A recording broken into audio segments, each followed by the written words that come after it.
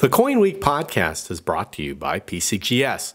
Unlock direct submission privileges. Choose from 3 membership levels starting at $69.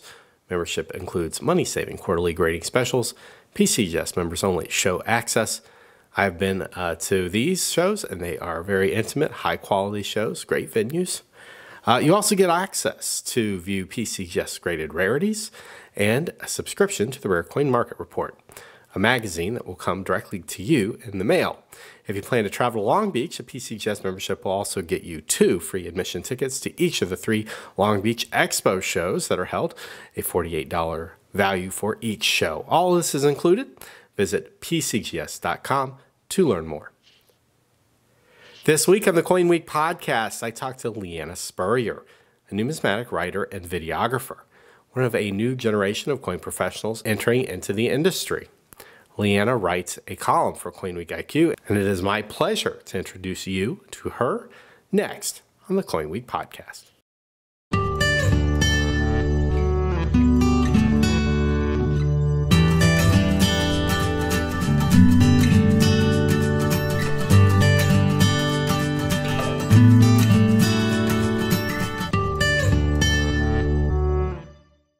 Hi, Lianna. Thank you for joining me on the CoinWeek Podcast.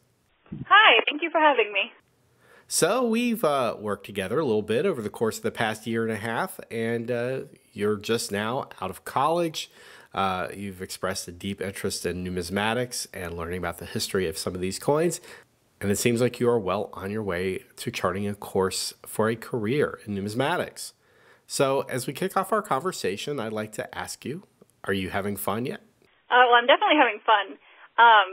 I started collecting when I was around 11, seriously, and then kind of, dropped out of it in high school when life got in the way, and then came back my senior year of college. And getting into the field, as a professional was entirely an accident to begin with. For my major, I had to take a, documentary production class. And so we got a project, and we had to make a short, 4 to 6 minute documentary on anything historical, and we could pick any topic that we wanted. And so I, collecting coins, of course, chose a coin. A few months earlier, I had actually won this giveaway on Instagram that David McCarthy ran for a replica of the plain obverse Nova Constellatio quint. And I wanted to know more about that coin, so I was like, this is a perfect opportunity to learn more and be doing homework. So I decided to make my short documentary over that and spent 2 weeks absolutely nose deep in research, and it should have taken way more than the 2 weeks that I had to do the project, but I was determined. So I put that together and then just, threw it up on YouTube, and my, biggest hope for the project was that David McCarthy would see it and like it, and that was, as far as I expected it to go.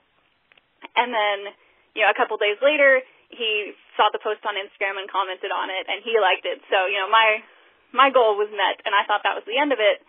And then a few days later, he messaged me and was like, hey, CoinWeek wants to talk to you. I'm like, whoa, now what? So I emailed you all at CoinWeek and got started writing articles for you. And I got an email from the Numismatic portal to start making videos from them, and another club for a series that's coming out later this month. And it just kind of started snowballing from that one video, which was crazy for me. Well, here's a dirty secret. Dave McCarthy is my friend. And so when he saw your work, he gave me a call, and he wanted to tell me about you and the essay that you wrote. The Nova Constellatio is certainly an advanced topic. You don't usually run into collectors who are just entering into the hobby, putting together pieces based on a deep understanding of this type of coin, and so that made you a little bit unusual. And so we looked at it and thought it would be fun to bring you on board and hopefully mentor you a little bit and get you where you want to go, exposing your writing and your talent to a wide range of hobby enthusiasts. So hopefully you're having fun doing that. But speaking on a sort of a personal level, one of the things your enthusiasm reminded me of was my own experiences. When I was a lot younger, I would read the Red Book and whatever materials my grandmother had around her house. She was a big collector. And she had, a few coin books that were written by authors, like notable authors. And I never imagined that one day, when I was reading these books and looking at these coins, that I would get to meet these people, and almost every single one of them has been so kind to me and generous with their time. And I just think that that's part of the rite of passage, in this community. We see people coming in and striving, and we lend a hand, we help out, we get them where they want to go. And I guess it has been the case that they pay it forward once they are established. So I imagine that, like, that experience, though, of meeting these people, meeting the Q. David Bowers and other leading figures has been sort of mind-blowing, though, because it was for me. Very much so. I have one video series that is going to be released later this month, and part of the review board has been sending them to Dave Bowers. And on the last video that I finished, they sent it out for comments, and no one had any edits to the video. And then I get an email from Dave Bowers, and he's like, "Great video, but you might want to check the spelling of your name." And so I look back, and go figure, I have misspelled my name on the video. And it took Dave Bowers to catch it, and I'm like, "You are kidding me." Misspelled it on 2 others as well, so I fixed it, and it's okay now. But I remember I was working on a book project, and once it was ready for the final edits, they asked Dave Bowers to read it, and the whole time I was on pins and needles, On this podcast, I always try to get guests of the program to talk about their perspectives on the hobby. What they see is its overall, health and things that they predict will happen in the future.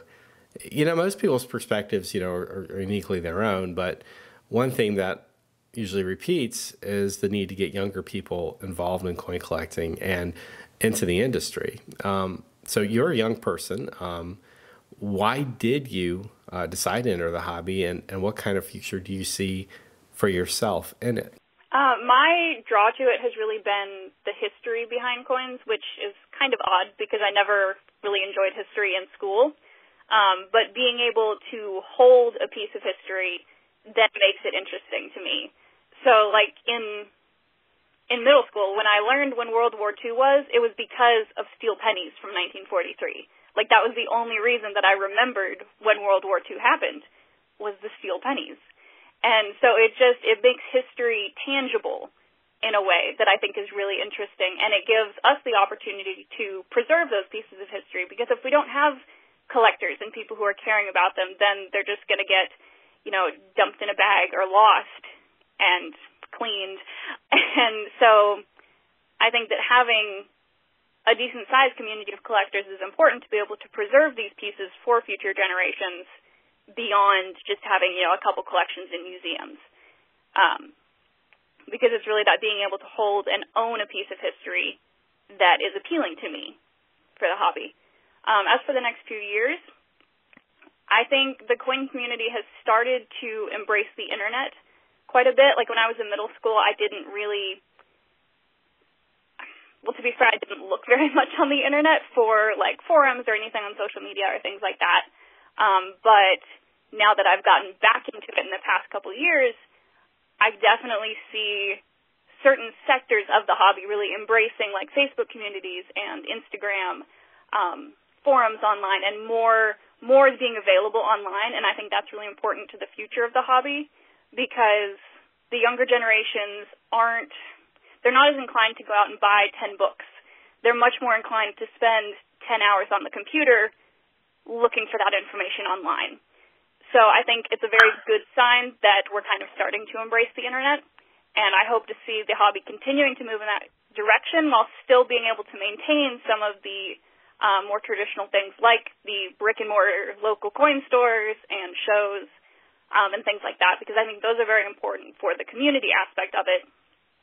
And even like local coin clubs, they seem a little bit old-fashioned at this point, but I think it's a very good aspect of the hobby that I hope will continue into the future.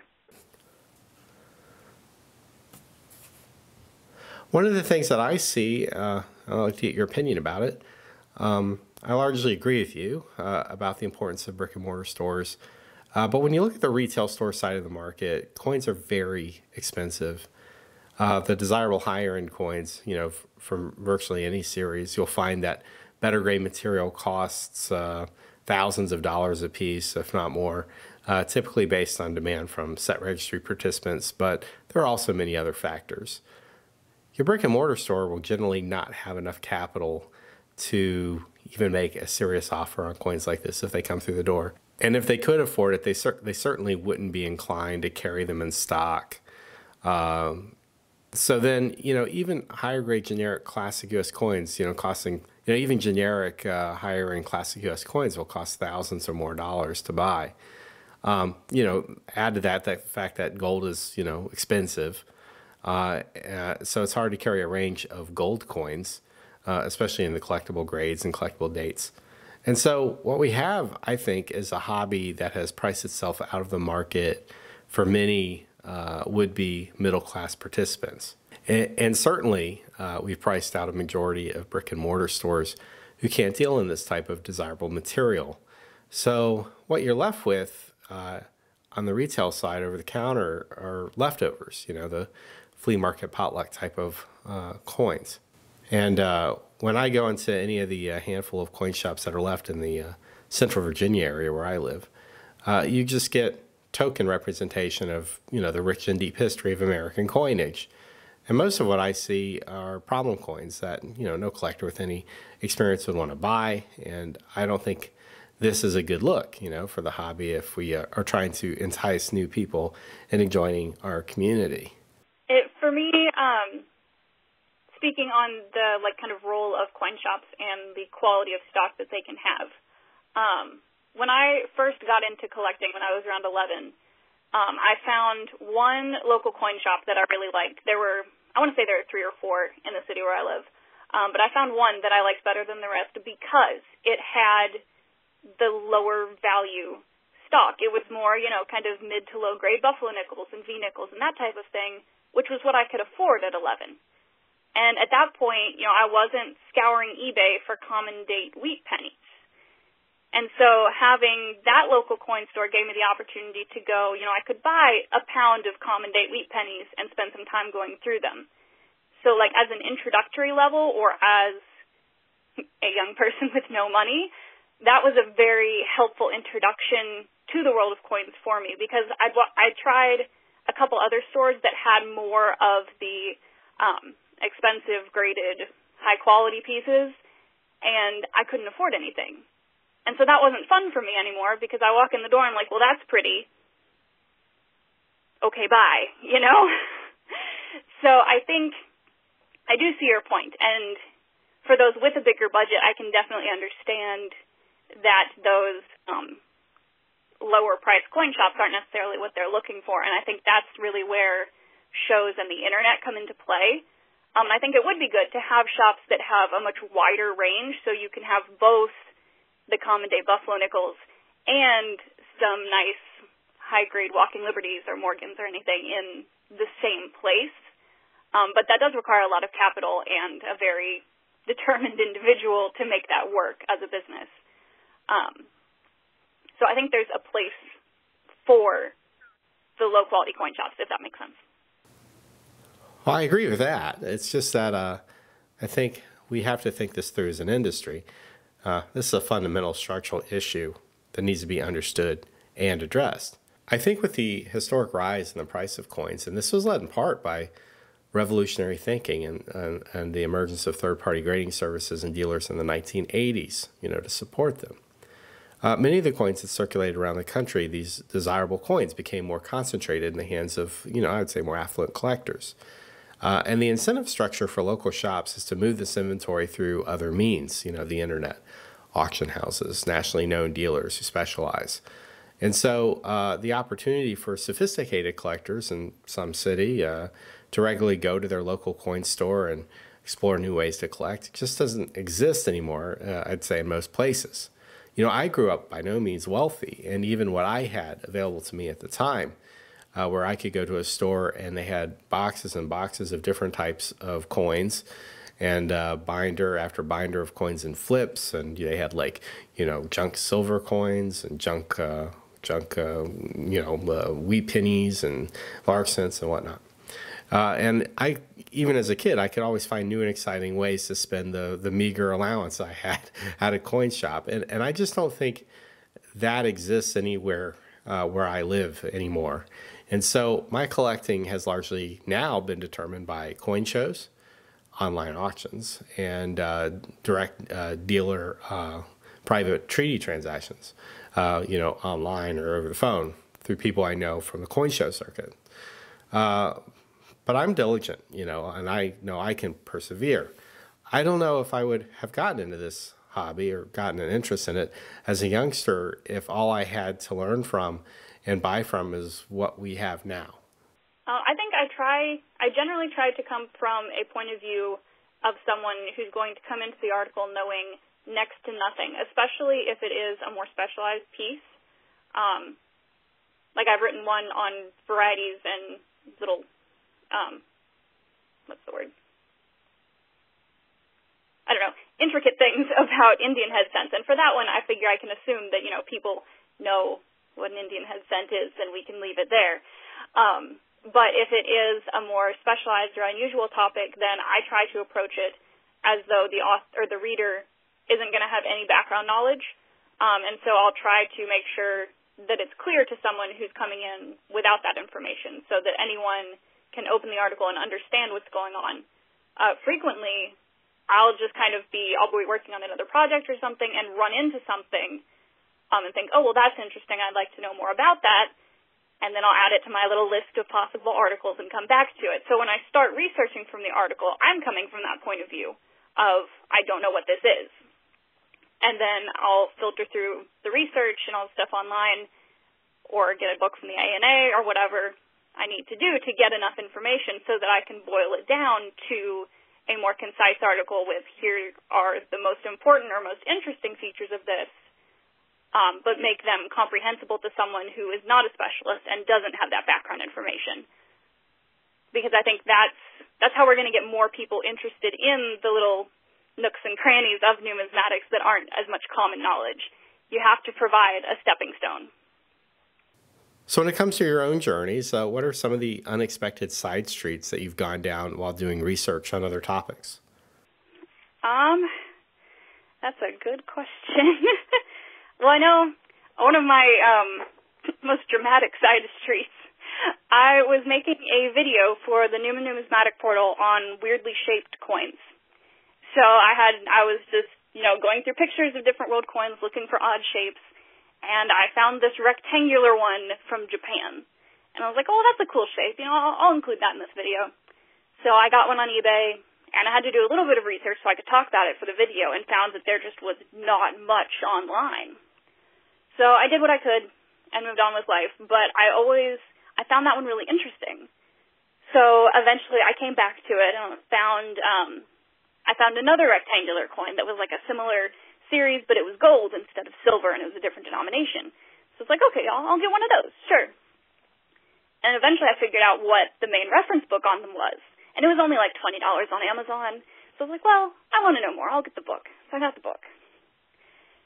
And from that book, I wrote a fairly brief article on them for CoinWeek because there simply wasn't information about them online, and I was like, you shouldn't have to purchase this book to have, to know the names of the types.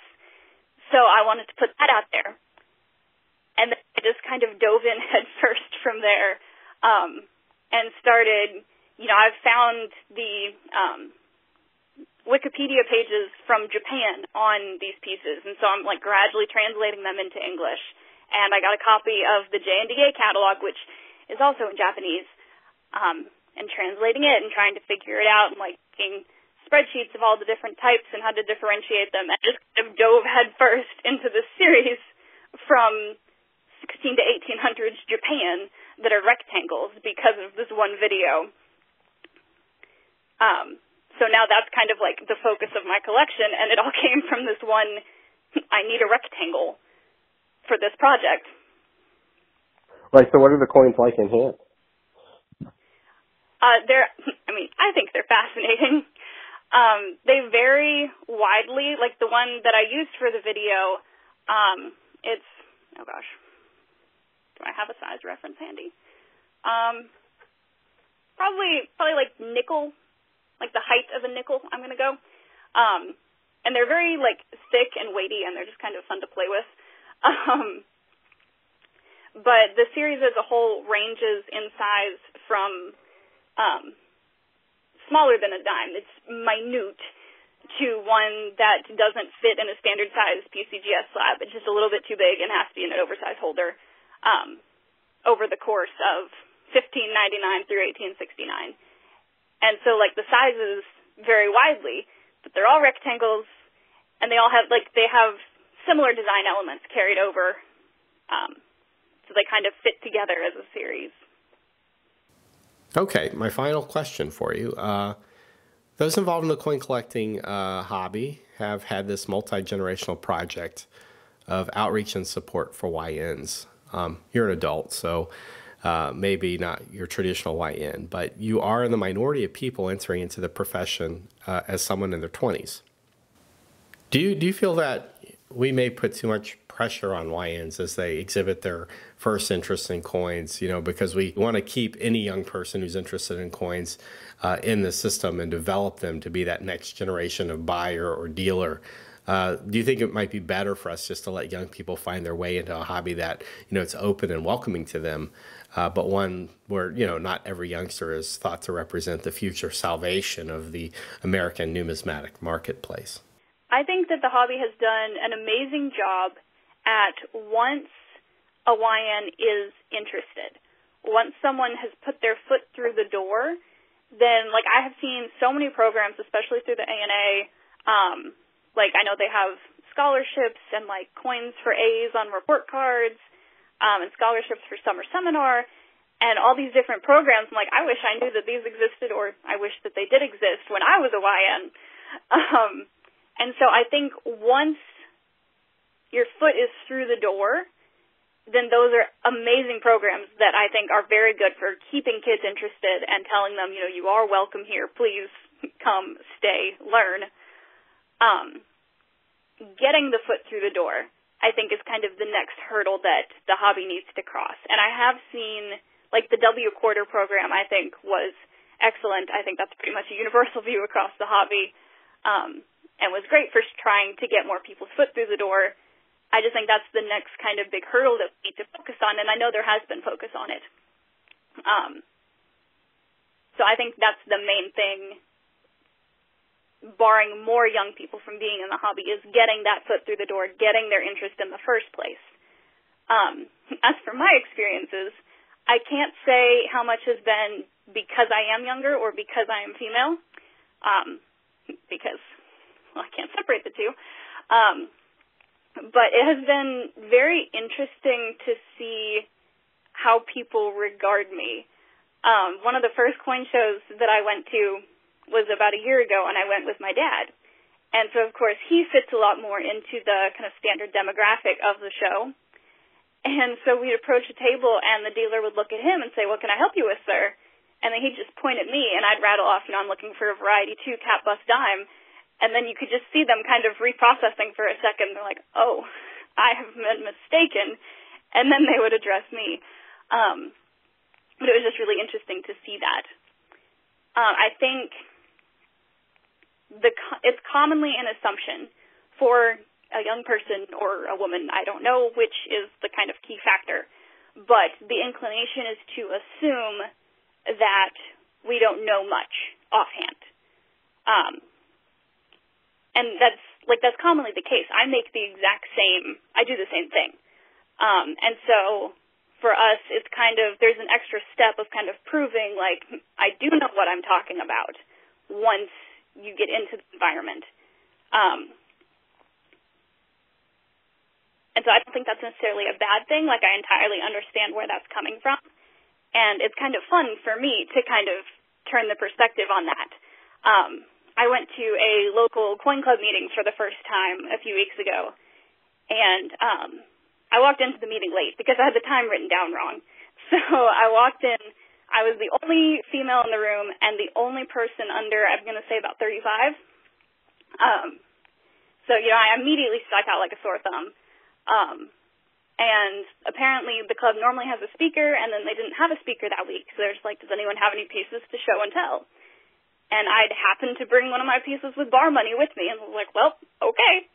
So I raised my hand and went up and talked about the bar money, and when I first went up, the officers at the front of the room were like, okay, first of all, who are you? Like, where did you come from? Because it's unusual for a young person or a woman to just walk in off the streets to a Coin Club meeting. But after, sharing a little bit about the bar money, I could tell that the people in the club treated me differently than had I not gotten to give up and give the little presentation. Because, at shows or flea markets with coin dealers, they generally, they assume that I don't know much. And, I had a dealer at a show who was surprised that I knew what a Libertad was called. Whereas after I had given my little presentation, the people at the meeting were like, okay, cool, so what do you collect? How long have you been here? And were regarding me like I did know what I was talking about. And so that's kind of been my experience, is that if once people know that I know what I'm talking about, or if I enter the conversation as someone working in the industry, like if they get to know me through my work at CoinWeek or videos or whatever, then it's incredibly welcoming and people are very excited that I'm part of it, and it's been a really great experience. And personally, I find it fun that that's not like the initial reaction. People are still welcoming. That's not what I'm trying to say. They're still welcoming and they're still, happy to see me there, but there's that assumption that I'm not an expert. I don't know a whole lot. And so it's kind of crossing that hurdle that is an additional challenge. All right, Lianna, I look forward to seeing you. We will be meeting up in person later this week at the CoinWeek show in St. Louis. What are your plans for the show? Let's see. I've made a little 30-second animated promo for the show, and then while I'm there, I will be helping with the, I believe we're calling it the Numismatist system, which is going to be how people can purchase coins from the show while at home. I'm not 100% sure how that will work, so I'm not going to go into the details, but that will be a thing, and I'll be helping track down the pieces on the floor and all that. And then I'll be working with you for a couple live streams. I think they have me on the schedule to be on one of the live streams on, I want to say, Thursday. And then I'll be making kind of a highlight reel recap video after the show. Right. And I expect to be thrust in front of the camera. I'll be talking about coins. I have a few topics I will rattle on about. But what we hope to do is to inform people, educate, entertain them. People who can't make it to the show, maybe entice those who are close enough to come in person. I think some dealers may want to sell some products during these streams as well. So it has all the recipes of being a beautiful thing or a beautiful disaster. But we hope it would also serve as the building block and inform us on what we need to know so that maybe in the future we can make these coin shows more interactive, engaging towards the audience. And I look forward very much to participate with the roundtable group and seeing how this beta test will work out. And also, I look forward to seeing you. We shall see how it goes. Okay, thanks, Lianna. If you like this episode, please share it with your friends. And remember, you can download every episode of CoinWeek Podcast for free from the iTunes Store or stream them on our YouTube channel or on CoinWeek.com. I'm Charles Ward, and I'll see you next week. Happy collecting.